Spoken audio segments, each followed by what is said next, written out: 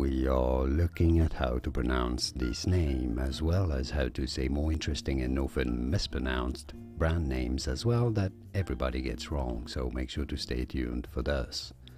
So how do you pronounce this? Well, in English there are two different ways of pronouncing this.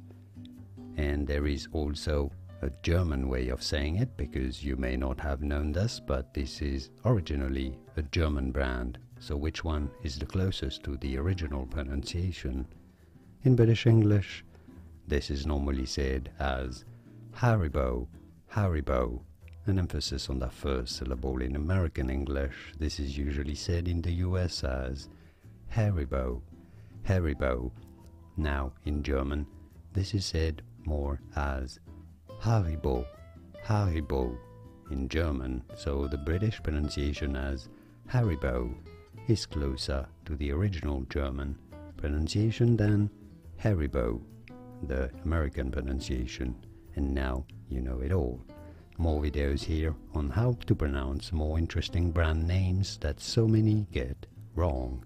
You won't after watching those. I'll see you there to learn more. Thanks for watching.